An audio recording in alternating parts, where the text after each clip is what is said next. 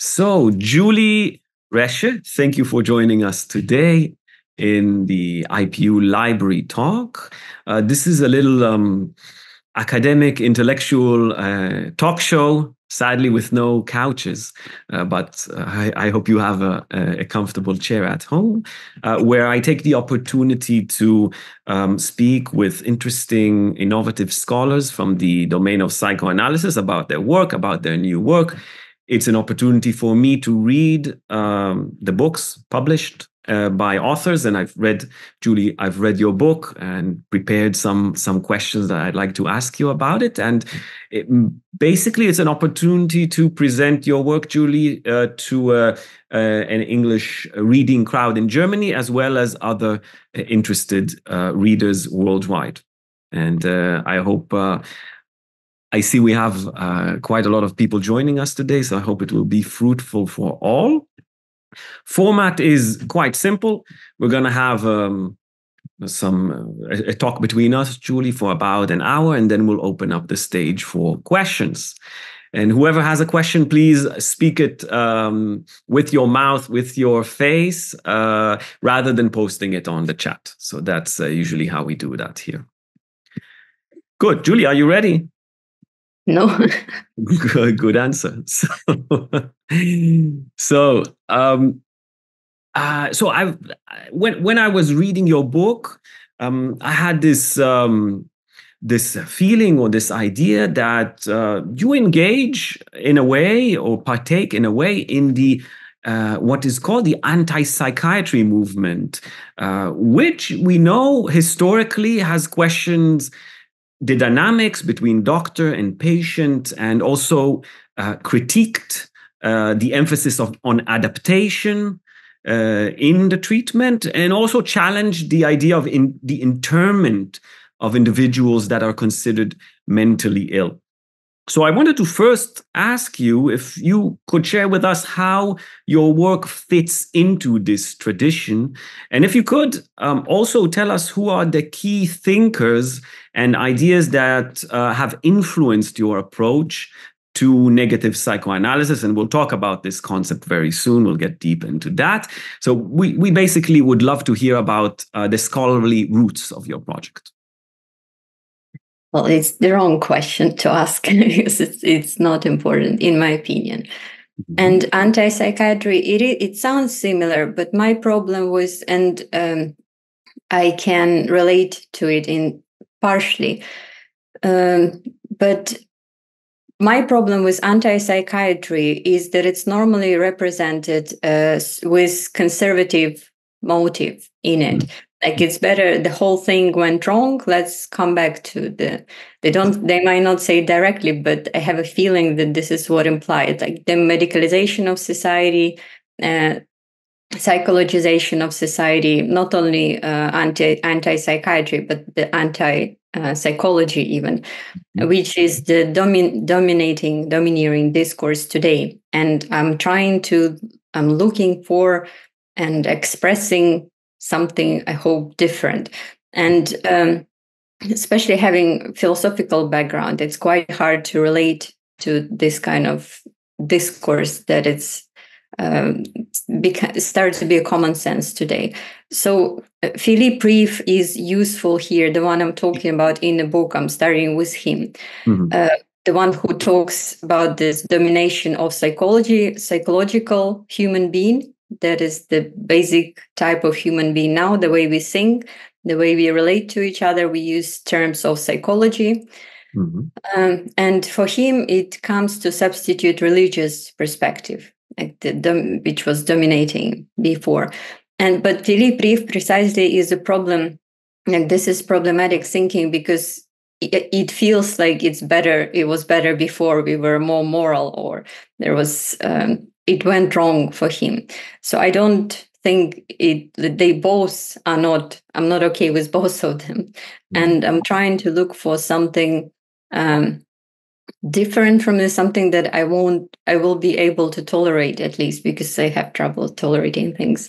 So, and the philosophers, thinkers, people who I can tolerate more or less partially is Philipp Zapffe, One of my, Peter Wesselzapfe, one of my favorite philosophers, who exposes, we can call him depressive realism, who exposes the positive, maybe the psychologization of society, that it hides the painful, well, for him it was painful truths of how it really is, that we suffering and we doomed in a way.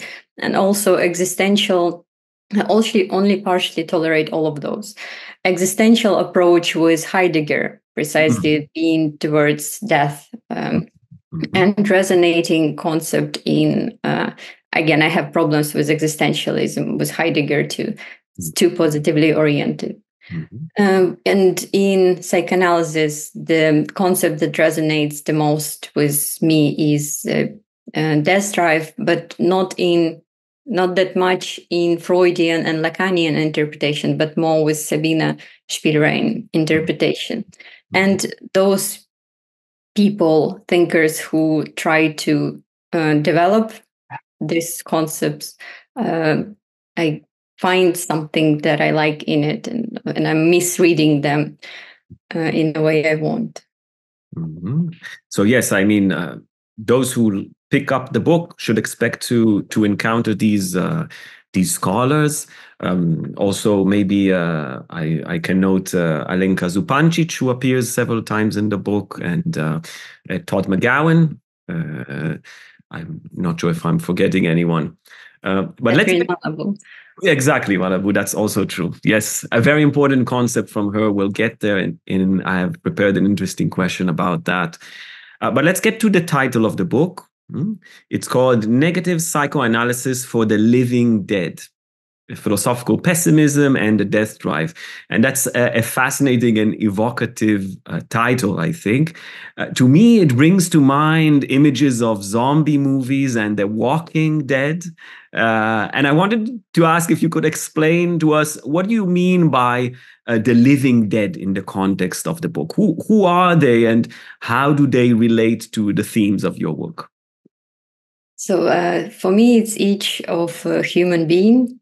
And precisely, I do imagine, like, I see the zombie walking as the core of human as such. But to be honest, I regret almost all of the words in the title. Maybe I'm still okay with the negative, but the way what people expect when I talk about negativity, it's not the negativity I'm talking about. So initially, the idea of the negative was to be directly in contrast of the positive, like it's understood as a common sense, positive psychology, which is the golden standard of psychology, not as a negativity within psychoanalysis, which is different thing.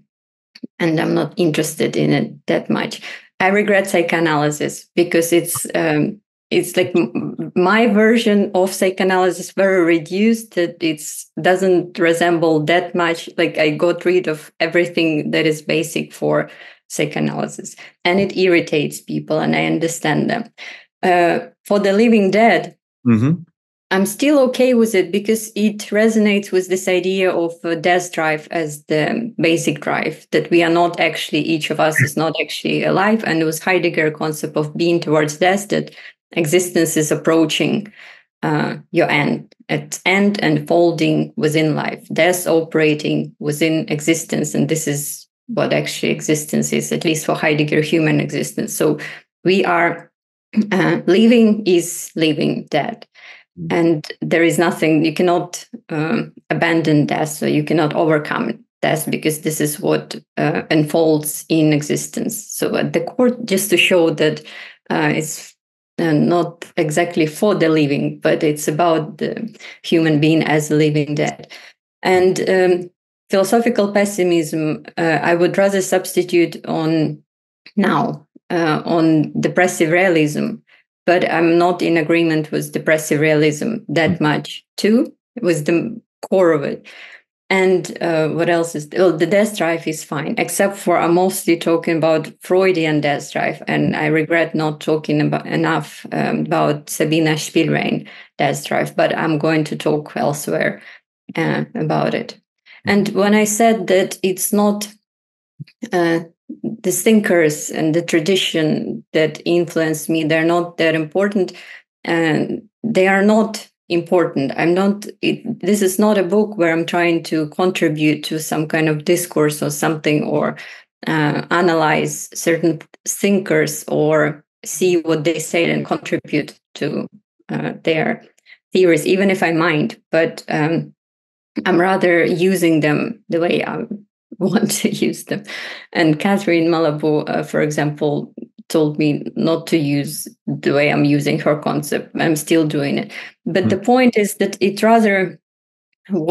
not that it inspired me, but what I'm writing about, it's my own maybe depression, as long as I'm okay with the word depression, because it's still a psychological discourse, but let's just keep it. But depression not as something that requires treatment, but as a mode of being. Maybe in a similar way you talk about autistic, like autism, not as the condition that requires treatment, but as a mode of being. And I would also maybe claim that, at least as experiment, I consider human subject as such as depressed, and through my own depression, me as a subject maybe.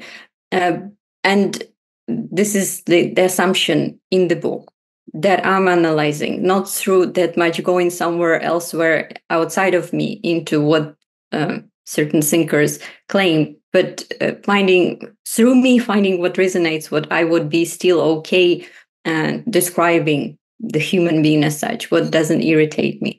And normal subject, neutral subject, the assumption that is prevailing, existing, is that it's not depressed. And I'm trying to show subject as substantially the depressed subject, not as a type of subject, but just in case subject as such. And whoever can relate to it, and there are people who surprisingly can relate to it. And some parts of the existentialism, like Heidegger's concept and Freudian concept, Lacanian concepts, in my interpretation at least, I would use those concepts to just show it, trying to experiment with this kind of presenting subject in such a way. I see. So let's then try and distinguish your work then from these fields that it branches from, and as you say, takes on its own direction. This specific term that is introduced, that I do think is a very interesting term, negative psychoanalysis. This is a term that Russell Jacoby introduces. Jacoby, and he's American, if I'm not mistaken, right? So he introduces this term, and you go into that in the book as a way to critique the use of psychoanalysis merely as a means to adapt individuals to society, which is a perspective that grew in the United States and became quite strong today. And he wanted to return to Freud's original intent by focusing on psychoanalysis as a critical and even disruptive force. And you mention in your book a twist on his concept, and I'll quote it. I'll quote a paragraph from your book and just ask you to tell us a little bit more about it. So you write in the book, while conventional psychotherapy is inherently focused on the well-being of the living individual, and Jacoby's negative psychoanalysis on improving and transforming society for the better, negative psychoanalysis, in my interpretation, would be focused on the negative dialectical space of rupture and the mutual cancellation of society and the individual. So I found this quote to be very intriguing, and I wanted you to maybe expand on what negative psychoanalysis originally means and how your interpretation shifts and builds on Jacoby's ideas. Yeah, you found one complicated thought in the book and you quoted it. And I'm not able to explain what I meant in this precise quote, but I can simplify. When I started to do what I'm doing, which was initially criticism of and making fun of psychology. Someone told me that what I do resembles this concept of Jacobi's concept of negative psychoanalysis. Before, I would call it jokingly necropsychoanalysis, but it's like too creepy. And I wasn't attempting to practice it. It's just the creepy word to maybe the parody of neuropsychoanalysis, the scientific psychoanalysis. And with the obsession was the death and all the trauma and stuff. But there are some things that would resemble in this negative psychoanalysis the way Jacobi is talking about it. So I reappropriated it and again misusing it, including in the title of the book. For him, is the substitution or synonym of critical psychoanalysis. So he belongs to critical theory, tradition of critical theorists like Adorno, Marcuse, and what he calls negative psychoanalysis is the word to use for the theory of psychoanalysis, the way it was appropriated by critical theory. And they would distinguish psychoanalysis's practice as psychoanalysis from theory, that they would be okay only with the theory as far as it has critical impact. And they would criticize psychologization of society and this positive attitude in society, because for them it has to do with capitalist exploitation, the trying to make people happy. Adorno would claim, and Marcuse would claim, in the sick society, which is for them capitalist society, would mean to make them sick. And this internalization of problems like the psychotherapy, not only psychoanalysis, but psychotherapy as such, would be interested in personal, now it's called well-being, or personal happiness.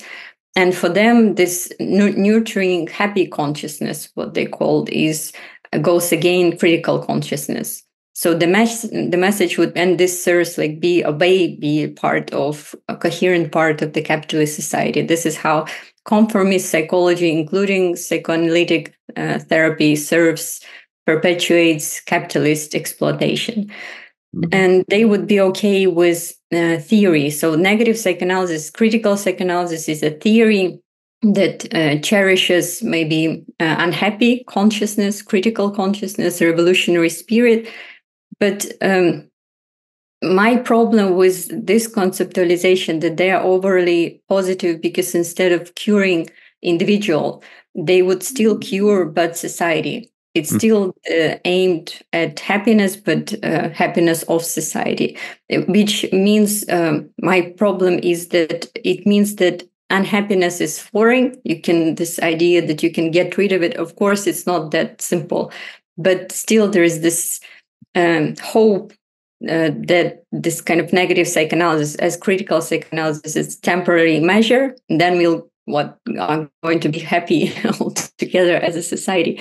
So I'm more interested in psychoanalysis or anything that wouldn't escape the suffering and won't see the human being as depressed as such. We don't know if you can get rid of it. What if you cannot? What is this, the main thing, the basis? And if we get rid of it, we'll get rid of the whole thing. So for me, negative psychoanalysis is maybe against or alternative way of thinking, or an operating, if there is a way of operating, curing instead of curing unhappiness and aiming at happiness. I'm just maybe admitting in a way that unhappiness or depression is co-constitutive with the existence as such.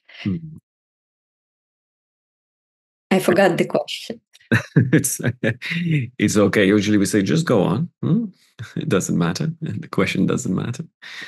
But yeah, let me give you a little nudge in direction of laLAB, because you were mentioning her asking you not to use that concept. I'd love to hear more about that, because you mentioned in the book that you have this deep appreciation for Catherine laLAB's concept of destructive plasticity. It's an interesting concept, and you mention it particularly in the context of discussing the productive aspects of a trauma. And this is a theme, I've seen it going around, some refer to it as traumaphilia. It's in the psychological and cultural studies groups. So I want you to share with us, what draws you to this concept, and how does it help articulate your views on the potential of negativity more effectively? And if you could add a little bit gossip on laLAB as you go, that would be great. Yeah, so I like the laLAB's concept of destructive plasticity because it's criticism of Freud death drive. Like, she would claim that death drive is not actually death drive. It's still seen as the deviation. Like, Freud still preserves his basic logic in which death drive doesn't actually fit. And she tries to radicalize it, the death drive, and suggest the concept of destructive plasticity, which I appreciate, this very move that death drive is not actually death drive and destructive plasticity is the death drive. And she uses the term to show that destructive processes can be can be formational. Unlike in Freud, it's only the destruction. Destruction never forms.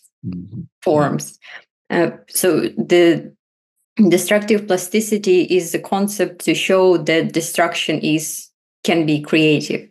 As creation occurs through destruction. And she uses this term and she uses the concept of the living dead. But for her, most of the time, it's to describe a certain type of people. For example, those who are with brain lesions, with physical traumas of brain, or the trauma, they're called trauma survivals. I'm not sure one can survive trauma, but it's still category. And because it's a certain group of people, it doesn't reach what I would want to reach. It shows human being as driven by death-driven in Freudian sense. And Freud also, if he fails to show it as a central drive, and Catherine laLAB actually shows it as the central drive. She only does it for a certain group of people, and I'm trying to expand it for some reason to show the human being, that our psyche is the result of destruction. There is no non-destructive plasticity in neurobiology, both, and in existential, one can say, dimension. And this is what is wrong with the way I'm using it, because if you coin a term to describe certain processes that occur in human psyche, the formation of a self through trauma, for example, the post-traumatic self. And if you precisely develop it to describe this process, and someone would come and claim that this is the only process like me, then all the formation of any self is this kind of formation. It is problematic. So once, when her book on destructive plasticity only came out, I went to see her during a workshop, and I presented quite a while ago, and I presented this kind of thinking, talking to her about her grandmother who suffered with Alzheimer for some reason, because she uses her grandmother as a main example in the book, because her new identity was, one can say, post-traumatic. It was a rupture from the self of her old self, which Catherine laLAB would recognize as her grandmother. And destructive plasticity is to describe this kind of processes. And I claim that she is also, Catherine laLAB herself, also product of destructive plasticity, and the book is the product of destructive plasticity, because she is she's traumatized through this experience, and she herself is changed as a result of this trauma of someone changing significantly. And maybe there is no non-traumatic change in self. Maybe the self as such first, it's illusionary. As second, it's a product of trauma. Like there is nothing else except for variation of trauma, and except for variation of destruction. There is no non-destructive creation of self. And this is more like coming back to Sabina Spielrein perspective. And Alenka Zupancic, my mentor, also told me not to misuse it. The concept of the destructive plasticity, but there's nothing I can do to stop. So you did it, and here's the book. I really love the concept, and I'm sorry, but there's nothing I can do. Well, maybe we can take a step because the book is constructed in a way that you spend some time in the middle of the book speaking about society and understanding the notion of destructive plasticity or negative psychoanalysis in this context. So let's speak a little bit about that. And I'll paraphrase, maybe, correct me if I'm wrong, I'll paraphrase from that part of the book that you argue that at the core of our relationships lies a radical negativity, and that our social bonds are not built on harmony or happiness, but rather on rupture, on pain, on void. And this suggests that, this suggests a view on society driven by a kind of inherent negativity, as you've just commented, in terms of subject formation or death drive. And I wanted to ask you specifically, and this is a saying that repeats in the book, if you could explain what you mean when you suggest that society is death-driven. And I might sort of just give a little challenge here, sort of, because this is what came to my mind when I read this. I wanted to ask you to maybe tell us, how does your perspective go beyond Freud's ideas, such as the ideas we see in the myth of the primal father and the notion of discontent in civilizations, especially in understanding the negative foundation of the social bond? So the idea of a death drive as social, as the basis of a social bond, actually rely a lot on Todd McGovern, because his experience was, what he did, instead of only seeing it as his experiment of thought, instead of seeing it as Freud, he claims, just reducing it to individual. No, he doesn't criticize Freud for that. For him, it's interesting to see it as not only at the basis, as a basic drive for individual psyche, but also expanded to analyze the social bond as basis, also death-driven. But unknowingly, he actually comes back to the Sabina Spielrein, who was the one to introduce the concept of a death drive, and then Freud is taking it from her. And then Todd McGovern expands it without knowing about Sabina Spielrein, origin of death drive. Does the same operation with it without knowing it. For Sabina Spielrein, it was initially intersocial, and which is very interesting. When I first learned about the concept of a death drive in Freud, I really like it, unlike the rest of the Freud. And it's strange that it was actually introduced by women. They would claim that she's of Russian origin, but I would claim that she's of Ukrainian origin because, doesn't matter. Let's not go into politics, maybe. But there is something about her imaginary that introduces. It was initially, the concept of a death drive, initially intersubjective. Freud takes it into his theory, which is mostly about individual psyche. And then Todd McGovern again expands it to intersubjective, but in a bit different way. But there's very movement of death drive as not within us, but in between us, or both, everywhere. This is what I'm trying to follow. talking, for example, about love and that's it, love as death driven, and it's quite different from Freud. Not in the maybe particular instances where he would. One could say that he would show death drive as it operates in society or in relation to others.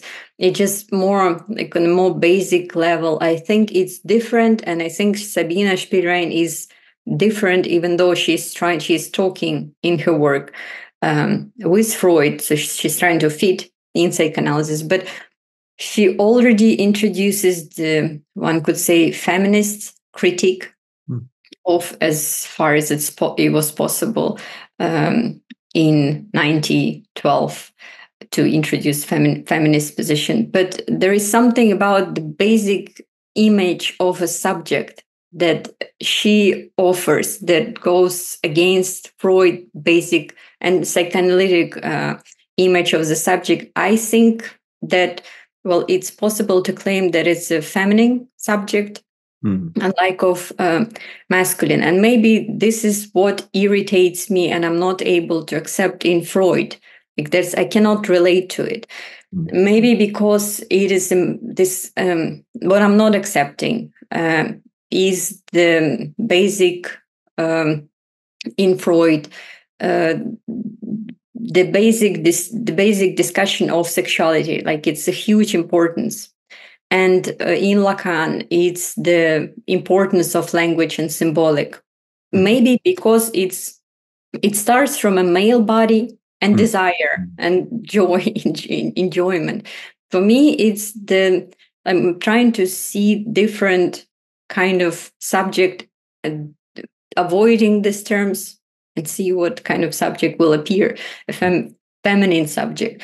Because the desire and it's male subject in psychoanalysis, so subject, neutral subject in psychoanalysis. We know it's male, but this is where the sexuality-driven male, there is the idea of human inside of them. It's kind of self with the desires, trying to survive and satisfy the need that comes from inside. You have penis that shows the direction of desire, like this whole description of human being.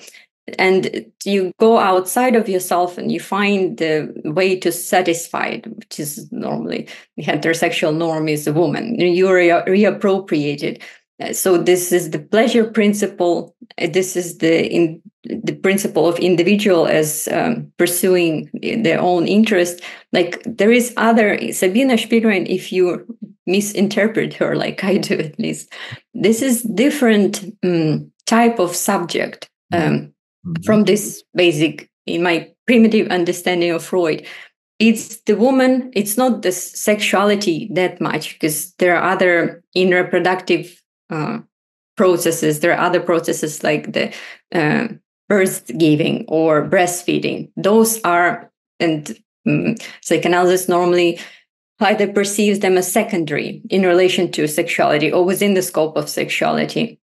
And one can claim, I can start with them and do the other way around. Sexuality would be included or part of this. So where the mother is the central figure. And it doesn't operate in the same way, like there is someone inside of you, there is a desire and there is a direction of desire, and you try to satisfy. It's a completely different thing. There is nothing inside you. This is Luce Irigaray about this sex, which is not one. There is no one inside. You're not appropriating. Feminine is not appropriating outside of this. It's different. You expand, you decentralized with the pregnancy. You are rather sacrificing. Lucy Irigaray would talk about nearness. It's not reappropriation, going outside, knowing even what you want, like, or trying to survive. There's like that's different, completely different reality from Freudian, even Lacanian reality. There is no sexuality in this way. It's all rather on expansion and inclusion into care, and there is you who is actually absent. There is nothing inside of you, and you sacrifice this nothing. That's the feminine subject. And this is something Sabina Spielrein would talk. So in relation to the death drive, death instinct, this is the operation. It's in between. There is no me using you. There is you, me, and we using each other for pleasure. Like there's whole different thing. And Freud would take her idea, combine it with Schopenhauer, and actually put it back into his framework, the one that I just explained with the penis and desire and direction. So I'm trying to formulate, maybe I'm failing to formulate this different comprehension and still preserving, going back to Sabina Spielrein, maybe avoiding like Freud to some extent. And hopefully you fail a little bit more when writing about it in the future. It's interesting you raise this because it does appear in the book at some point. This argument that you've made right now that I personally found to be most fascinating, maybe the one that most fascinated me in the book, and particularly, this is an opportunity to ask a question that I didn't plan to ask them. You explore Freud's idea that the social bond stems from an initial state of narcissism, as you were saying, something that is more masculine, aimed at pleasure and self-preservation. But then there's a part in the book where you mention theories from Bowlby or Winnicott to introduce this idea of a subject-other dimension. This is a subtype of, I think you call it a collective existence. And you have a certain discussion about, what comes first, sort of the chicken and the egg question. And you argue that, well, maybe in the subject that you're describing, this arrives prior to narcissism, let's say prior to sexuality, as you're saying right now. And really, I find this argument compelling. And when you visited us here in Berlin and you gave a lecture, the IPU, I think I commented on that as well in your lecture. You mentioned it. It specifically speaks to me. I'll tell you why. I'll share with you a little bit and I'll ask the question later. Because of a certain misconception of or misunderstanding of the concept of autoerotism in Freud, a concept that gets thrown at me quite a lot because it sounds similar to autism, although it doesn't have a lot to do with it. And this is where critics interpret autoerotism as a state where the subject exists without an external world. But this is exactly narcissism for Freud.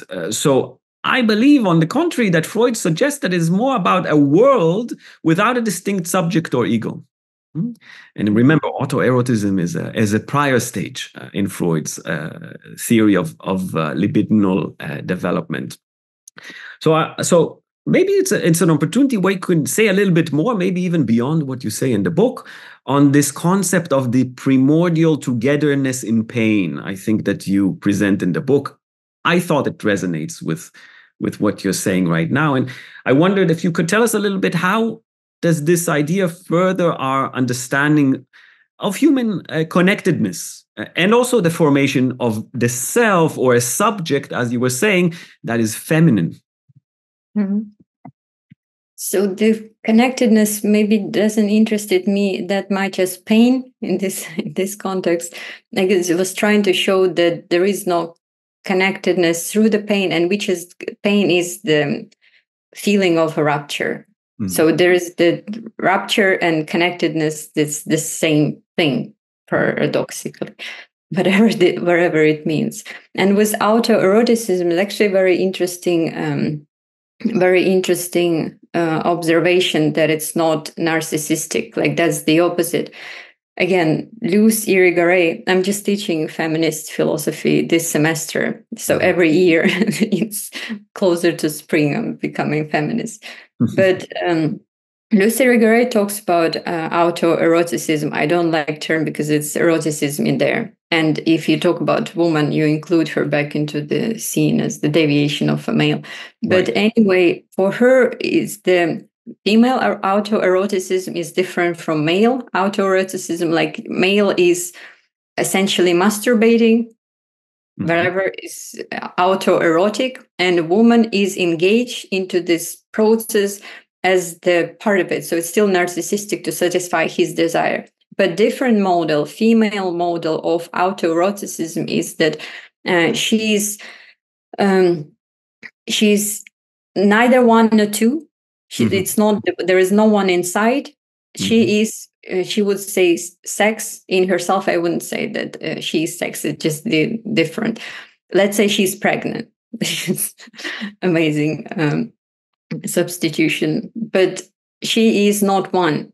She is decentered. She doesn't exist. If she goes into her, she won't find anything in her. At the same time, she will find everything and everyone.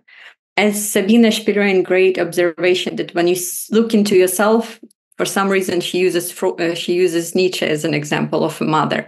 But okay, if you look inside, you discover your mother, and through this you become a mother. And there's like the whole process of discovering whole world. You are not you. Inside of you is the absence of you, someone who sacrificed their life, and through this you becoming not who you are, not the self, but you reproduce.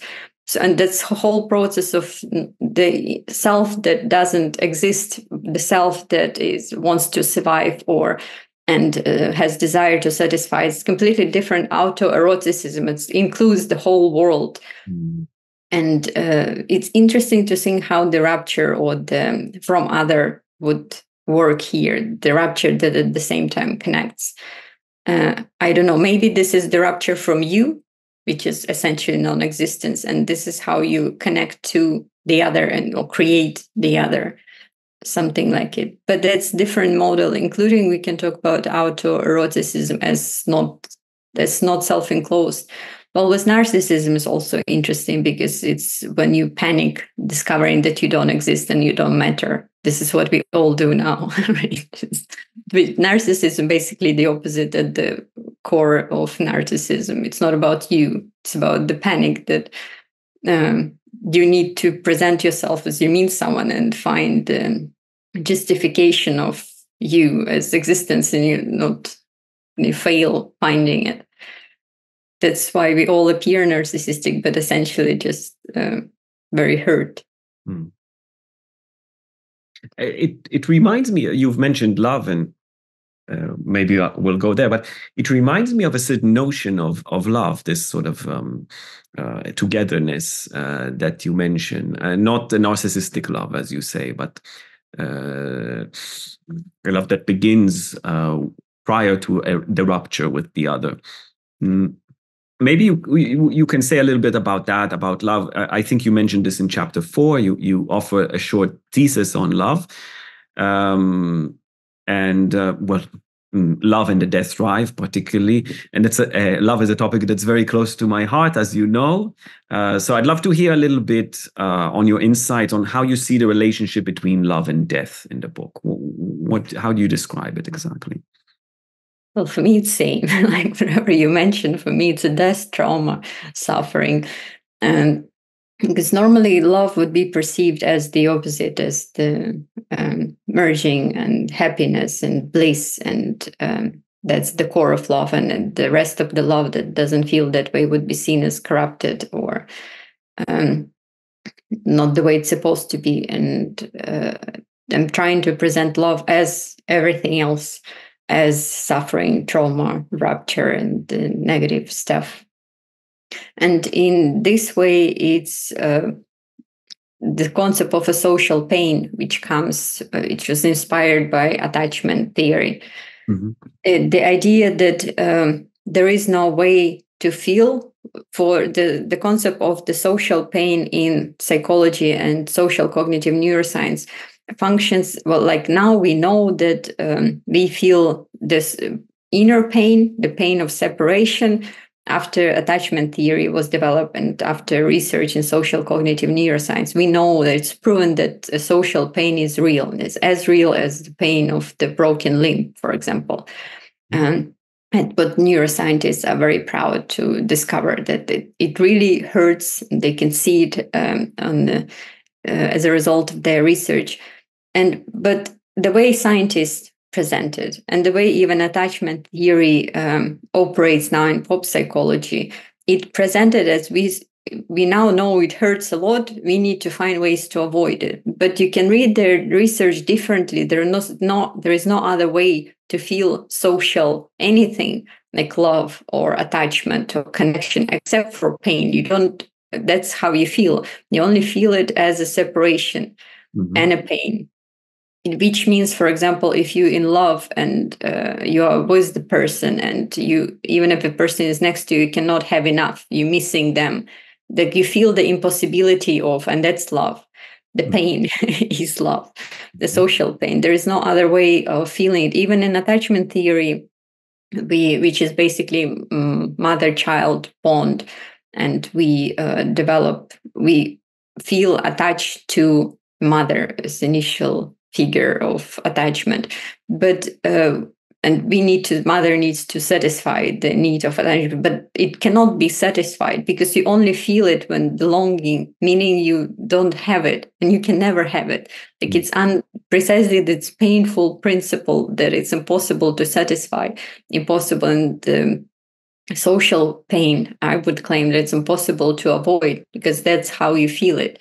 You can maybe feel it less or feel it more, but that's the stuff of love, the feeling, the rapture, the impossibility of having, maybe, or merging.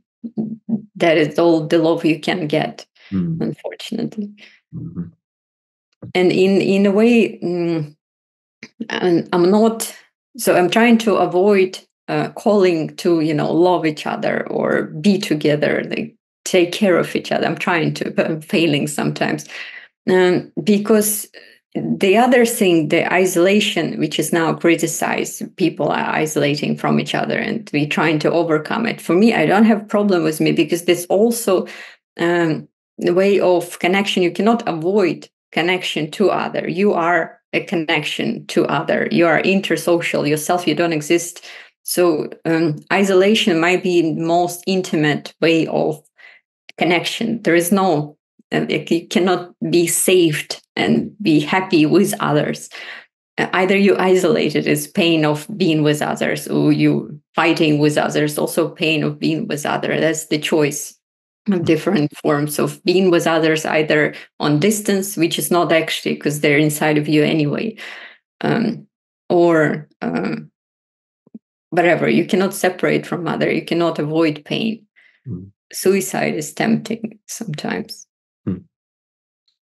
Yes, I think you are very adamant in the book in constantly being on guard, being aware of not offering some type of substitute, of solution, of compensation for this essential negativity that you're speaking about. It seems like the project itself is this type of insistence, and it surfaces in the book from time to time.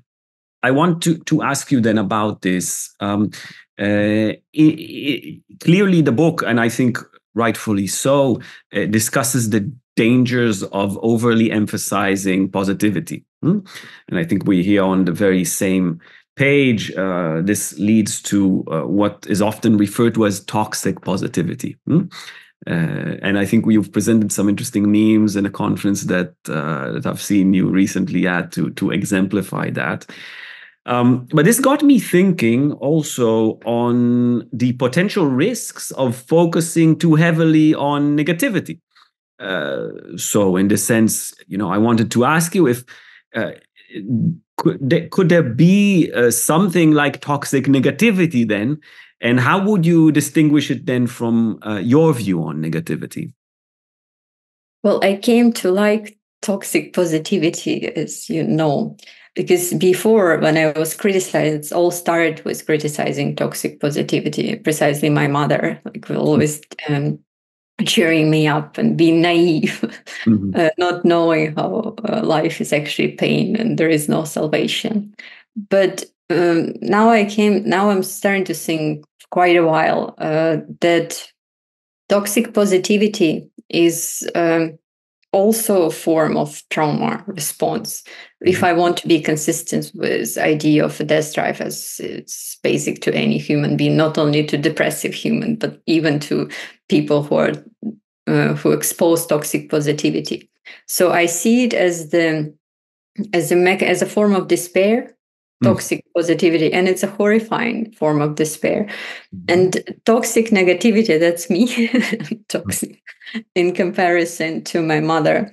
But which is also like they're not substantially different. I would maybe, if it's not me, then it's some sort of depressive realist that my book substantially resembles. Depressive realism, meaning the position that claims that depression gives you more realistic perspective. For me, it's toxic, and we can include here Schopenhauer, who claimed that, and existentialism. That's my problem, because for Heidegger, being towards death brings you authentic existence, which means that you're better than those people who are non-authentic. Like, it gives you something. You're great, you're authentic or singular now, yay.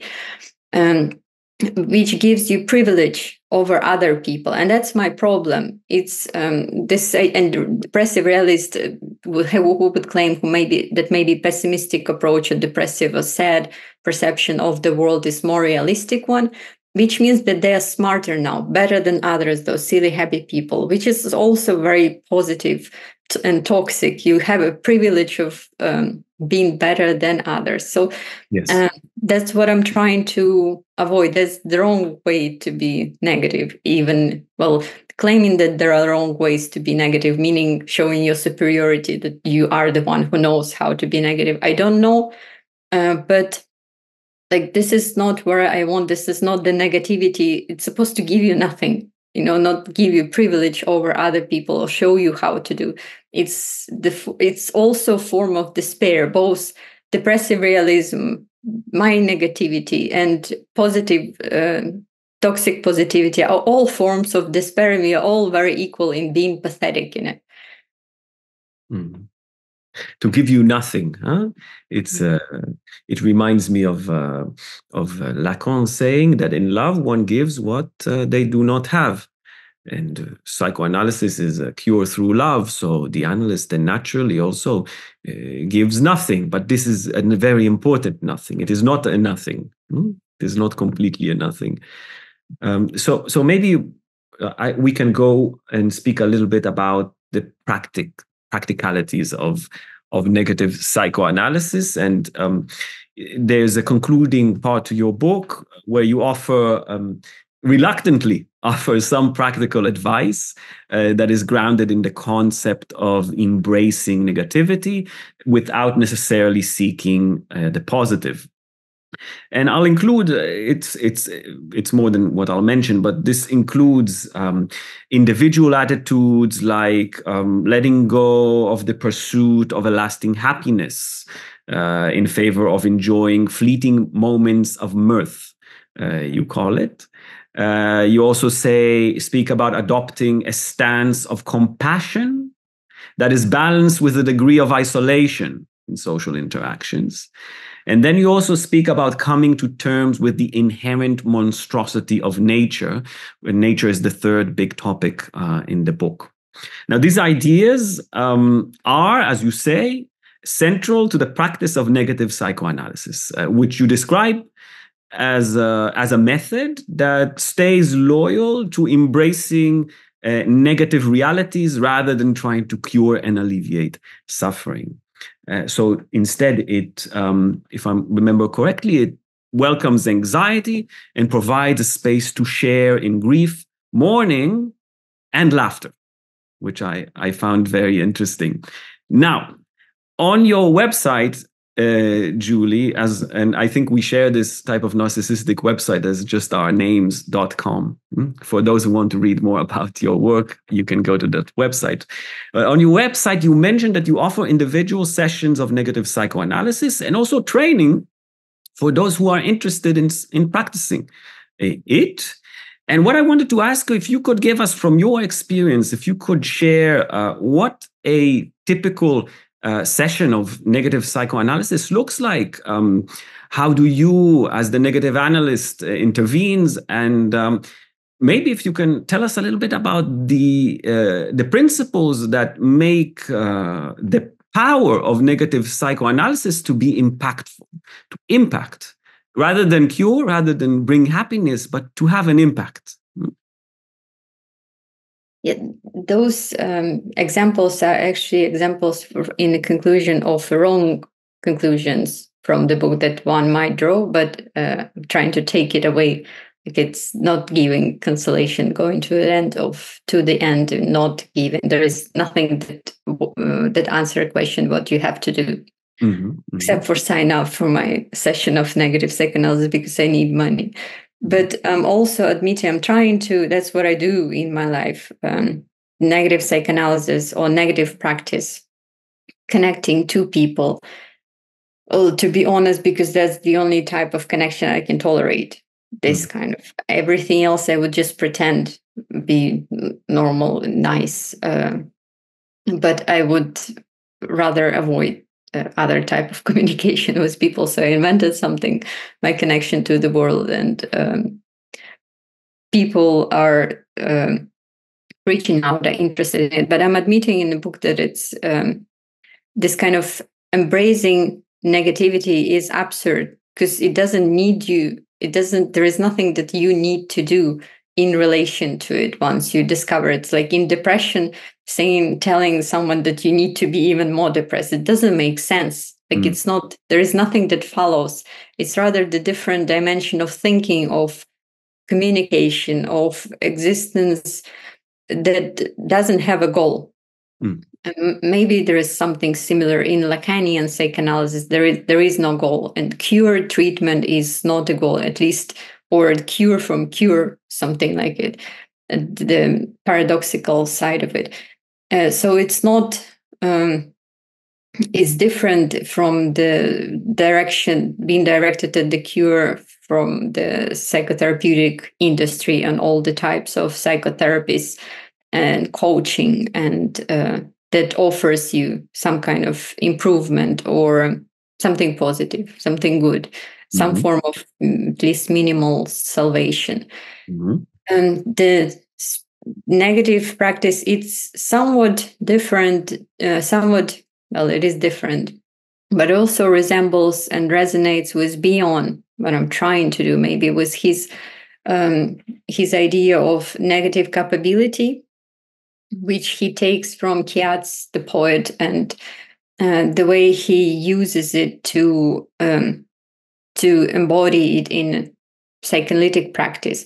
It, to some extent, similar because for beyond what he designates with letter O, the space of without end, beginning, space of the void, a saying as non-saying as a form of saying, or negative capability, meaning expanding the capability of not knowing, of uncertainty, of non-saying, of the absence of certainty, like this kind of the failure of language. And analysts and analysand are working to expand this dimension of the O, of the I would say negative space. And the other thing that is interesting about Beyond that he talks about unconsciousness as not within the individual but in between people.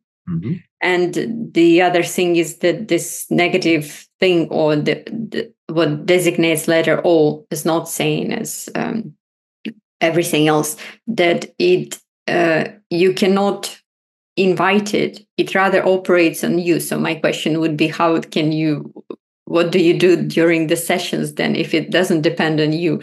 That's similar with negativity. Like it's not about embracing it. It doesn't care if you're just there. You will die. You die in every moment. This negative stuff is central. It's operating on you. It creates you. Like you embrace it. You don't embrace it. It doesn't matter. There is no you even. So it's absurd in this way. But this kind of glitching and failing to do it. That's maybe the only, because of the impossibility of doing it, it's the only mode of existence I'm currently capable of. For Bion, it was problematic because he fails, in my opinion, in a trap of the apophatic theologists fail. Like they would claim that it's all via negativa, via through the negation of everything, but it was the aim to arrive on some better dimension. And for Bion, it was arriving to new interpretation of mental growth. What is mental growth?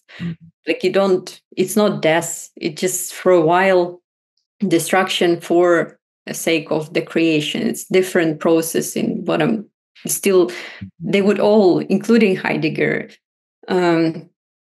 with his being towards death, they would all give some kind of reward for this dying and destruction, the authentic existence or the mental growth. And I'm trying to not to do it. It's quite hard, maybe impossible. Because even writing a book and giving something to read, right, and offering sessions and paid sessions, it kind of contradicts. Because even if you don't give anything, you try not to give anything, you still get something out of it. So it's quite hard, but I'm trying my best not to give anything. Well, it keeps me curious, on the edge of my seat, and looking forward to some more things that you're going to bring out for us to read and explore. I think I'll stop asking questions right now. I have some more if we're in need, but I'll stop asking questions right now. And thank you very much for engaging with me. I think it was a very, very interesting discussion. But now we'll open it up to the audience.